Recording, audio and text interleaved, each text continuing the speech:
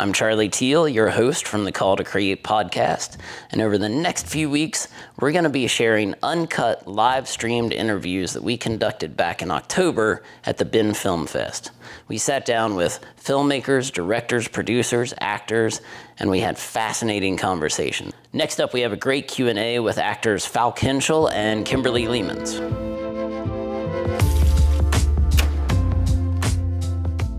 So, like Falk, you were saying you've been a professional actor for 12 years, is that right? Yeah, I guess like when does it start is always the question. I mean, I've been doing it since I was when like you get little. Paid. When you get paid, yeah. I've gotten paid since 2000. Yeah, like 12, 13 years. Okay. And Kimberly, how long have you been? I guess my first professional gig would have been in 2008, and then made money intermittently in between. Right. But I would say that my career started in 2008. Okay, very cool. And so, why?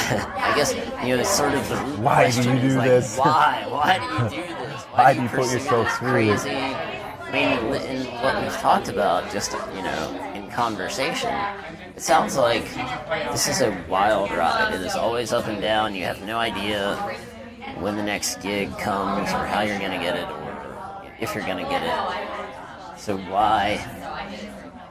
Why this? I think our answers might be a little different. Yeah, I mean, for me, it's ladies first. Oh, okay. For me, it's ladies first. For me, I didn't think or know that I could do anything else.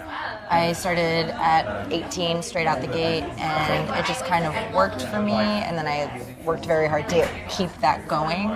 Now I'm 32 and I want a bit more stability in my life, so I've gone back to school so that I don't have to have these big long dry periods in between. As for Falk, I know that this is like all he ever wants to do, all he will ever do. He is a storyteller by heart. I like to get paid to play.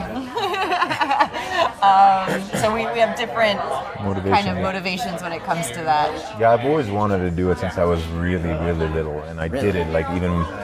I think I was 10 when I took my parents' VHS camera or whatever it was back then and ran into the woods and made films. Mm-hmm. It's like one of those that's like this big. The bigger ones, yeah.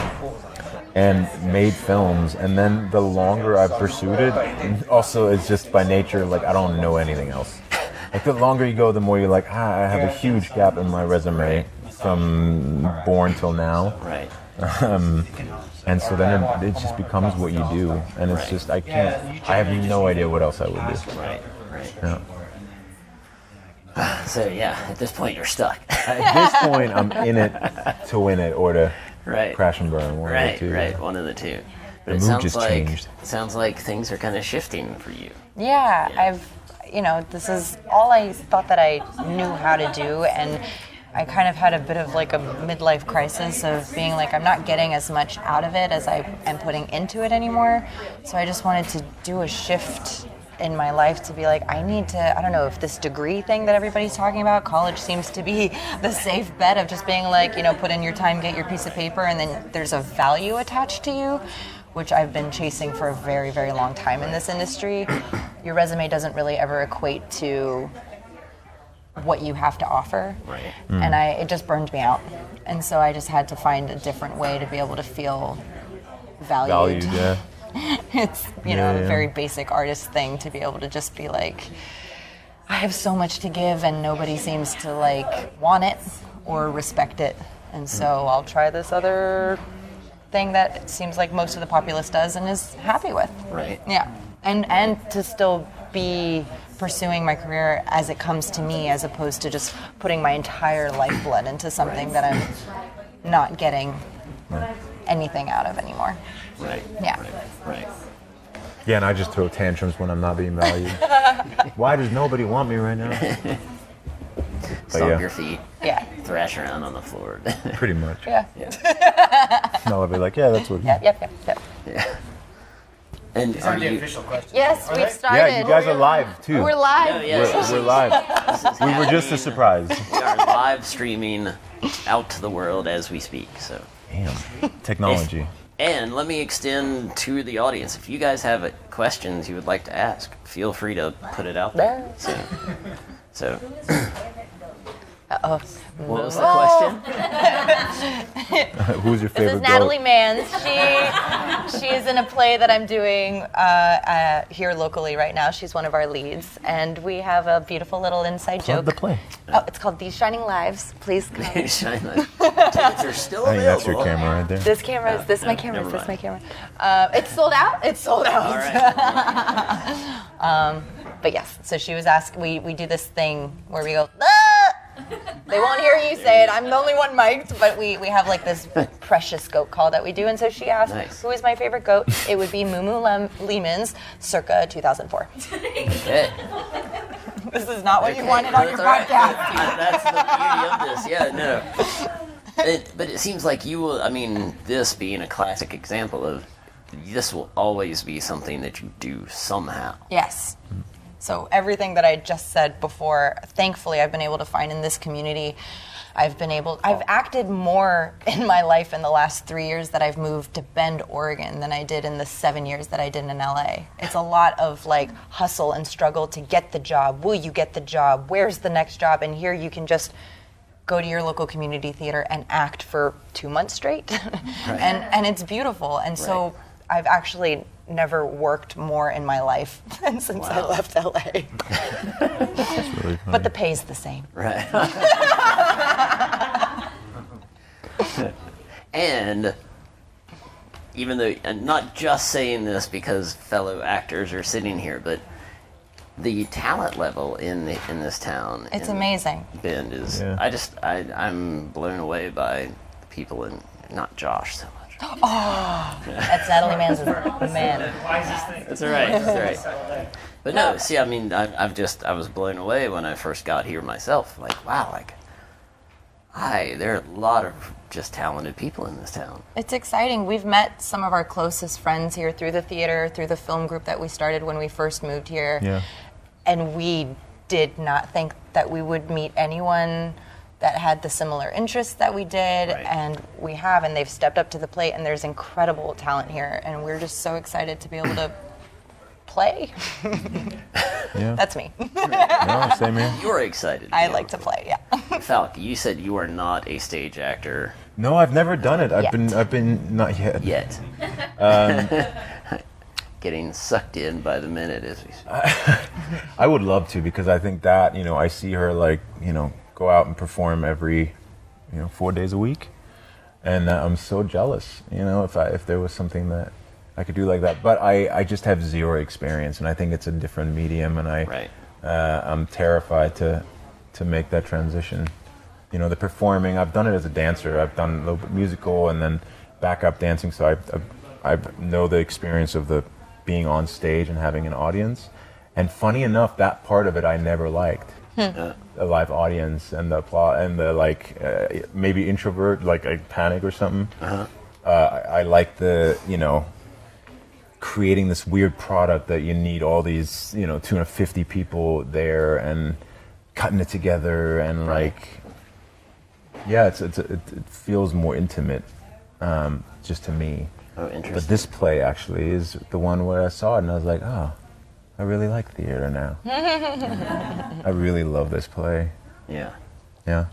Yeah, I have to say, it touched me deeply. Yeah. I mean, this play. The story's incredible. Truly did. Performances and everything about it. It's just, this is going to be the third time I'm going to see it tomorrow. Yeah. I love it. You're like, and I'm not just going because Kim. No, not at all. Not at all. Baby, you don't have to go I'm again. very vocal about not wanting to go see something. I'm like, no. But I did. Yeah, I did. And I think that's what so far maybe just what I saw, but I had never really connected as much as I did with this play. And this one is just all emotions. Laughter, it starts with so much laughter and connection, and then really punches you in the emotional gut towards the end, and it's really important to hear the story, and it's just top to bottom beautiful. Yeah. I love that smile. She's just like, yep. Well, my other castmates are here too, so hello, ladies. Yeah. So did you have to get special permission from your union to be able to do this play here? No. That was good. Caught. We're live on air. It's the Screen Actors Guild. Yeah. Get off my bleep. It's not equity. No, that's going to be equity. That's a different guild for stage actors. So yeah. So they let us play on stage. But if it's a film thing, then they're a bit strict on it. Yeah. I didn't know there was a distinction there to be made between the.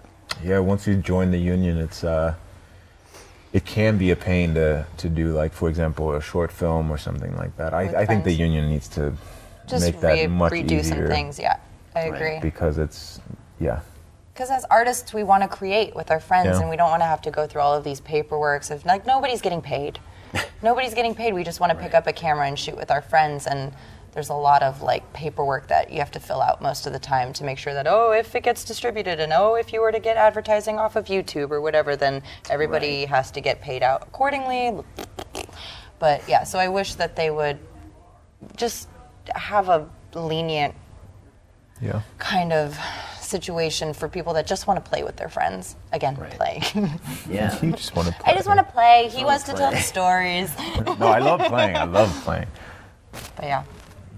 So, I know that there are big things in the works for you. Next possible big project. Don't say it. Don't say it. No, I'm not saying anything. I wasn't gonna say anything. But yeah. Without referencing anything more than that. Silence. Yeah, what is he talking about? No, it's a childhood. I won't say what it is, but it's a childhood. It's the project that as a kid influenced me to be like, that's what I want to do. Right. And that's really nice. Just in general, in your career, you quickly realize that it's not what you always thought it was going to be. And a lot of it is like, a lot of compromising or doing something for the career and, for your career to get elevated and to have a better shot at getting the next. It's always doing something so that you can get the next job. And rarely do you get an opportunity to say, I want to do this. Like what I'm assuming you feel with plays. You just read something, you sort of go, I just want to tell this story. Right. That luxury is usually reserved for the A-listers, and maybe B. Yeah. But that get the scripts on their desk and go, which one would you like? I haven't experienced that yet. I've gotten a couple of offers in my life, and I'm very, very blessed. Let's knock on something. And that's really fun, because then you really can only focus on story, character, what does this mean to me, what can I do, rather than, the business part of it. Right. Right. And the calculation of will this benefit me in my career? Yeah. What is the term? Does it move the needle? Right. Yeah. That's something that a lot of people are concerned about when building a career. And also just to pick, I said this in the workshop, you do co-stars and then guest stars. You just do whatever you can get. Right. If you get a job that's paid in Hollywood in a legit project early on in your career, you just go, yeah, I'll take it. Right. You want me to? I just sit there and look weird. I'll just do this. I'll do that. So yeah. Yeah. So I was going to ask, that particular franchise, that particular film, was that the thing as a kid, or I guess it would actually have to go back even further?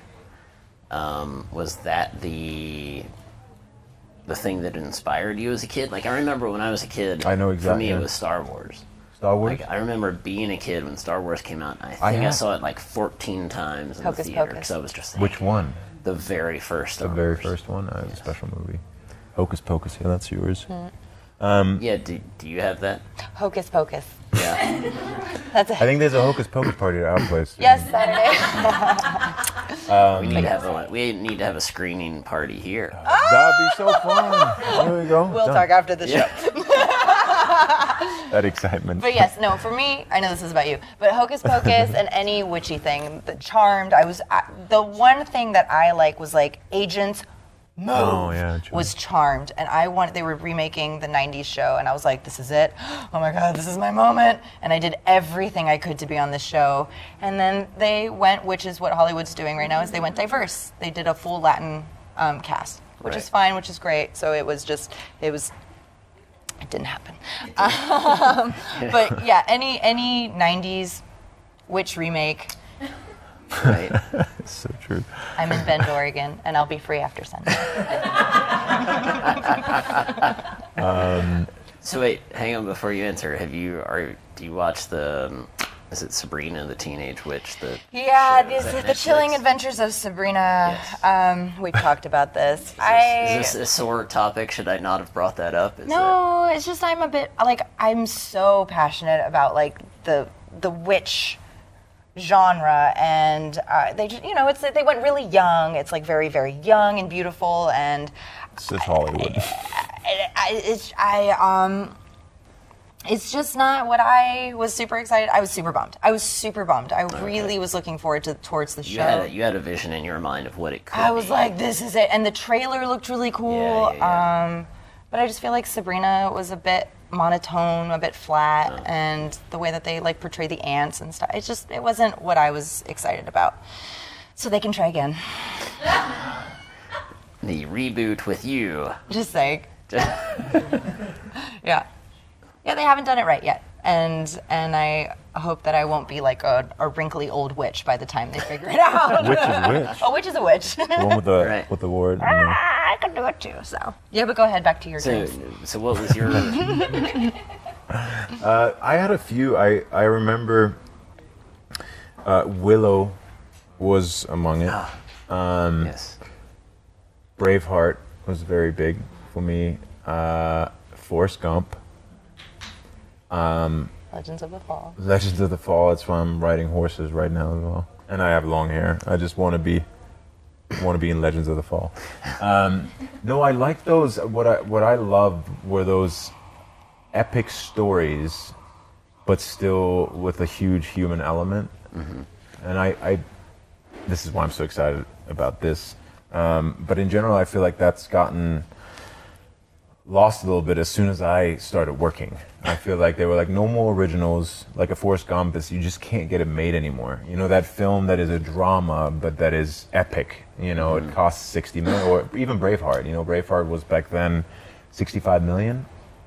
And it was epic, but it was about somebody that lived. It was a human story. It was about loss. It was all these things. And I feel like now, or in the past 5 to 10 years, it's mainly, when it's epic, it's superheroes or some other franchise. Star Wars. Right. You know, Star Wars is coming back. But yeah, so for me, it was those movies. It was movies that had a Legends of the Fall. It was a drama, just a family drama, but they go to war. They're on horses. It's huge scope. So that's sort of what I always thought was amazing. Human emotion on an epic scope. Right. Fantasy magic. Fantasy magic, yeah. Yeah. Fantasy magic. So what we need then, so the project you two need is a Legends with of the the Fall with the set with Scottish witches or yes, something. Totally, on Oh, horse. what? What did you say? I mean, it could be this thing that he wants to do. That would be a good I feel like mix, we've blown I this think. thing way out of proportion. We have now completely jinxed you. No! Sorry. It's okay. There'll be other things. I mean, that's the other thing too. You just never know. You know, you just never know how things will go and what Right. you'll do and how it'll end up. I always hope to think that there's a lot of control, that you can control it. But I think that's just a smidgen. You like set the steering wheel and you set the gears, but then you got to see what the traffic is doing. I guess. I was wondering how that metaphor would Yeah. play out. Yeah, kind of, you know. Like, it but I almost feel like hurts. there's just, in the end, there's so much magic. I feel like any movie that gets made, to me, that's magical that worked. Right. You That's know, true. because there's always a story of like this person meeting this person, and then it came together because that person actually knew this person. They saw that Facebook live stream, and then They they saw found that their perfect Facebook live cast, stream. and- Exactly. That was exactly how it happens. But yeah, there's a lot of magic dust involved, I think, in Yeah. all aspects of creativity. Well, I know we were just getting started, but I'm getting like The Wrap it up. 10-second countdown, sort of. What does that look like when you Oh, get it's right that? there. Look at all the numbers. Oh, damn. Look at all the fours. That's a lot of fours. That's That's a good omen. It's my lucky number. And we're easily distracted. And here it goes. That's a lot of fours right now. There you go. Felt good. Sorry. All right, now that we've ended on that stellar note. On fours. But thanks again to you guys, and Thanks, Charlie. thanks to our audience, Our live audience. and thank you for tuning in to our second live stream episode of the Call to Create show. And if you're in Bend, Oregon, come check out Open Space Event Studios. You can find it at openspace.studios. I think that's right. openspace.studio, maybe without the S. And thanks again. So, you guys were awesome. Thanks. Thanks for joining us. The Call to Create with host Charlie Teal is presented by Ghost Village Films and captured at Open Space Event Studio in Bend, Oregon. Subscribe and follow on YouTube, iTunes, and thecalltocreate.com.